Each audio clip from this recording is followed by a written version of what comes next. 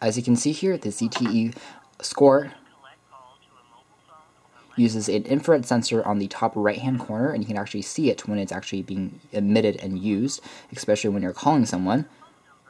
And if you want to hang up the call, you can see how that it's actually coming in play, and it comes in really easily. You can really see it on the camera, but in real life it's kind of invisible. It's very similar to some of the newer cameras that are being released that uses infrared to actually sense and detect, using that laser technology to sense distance between sensors for the camera, except now infrared is being utilized on the ZTE score on the actual front when you're dialing people, and it's actually a red sensor, which is kind of interesting. It's actually the same sensor you might find on your remote control, which means it's probably possible for you to use the ZTE score as a dedicated universal remote control for your television sets if there's a application for that in the marketplace.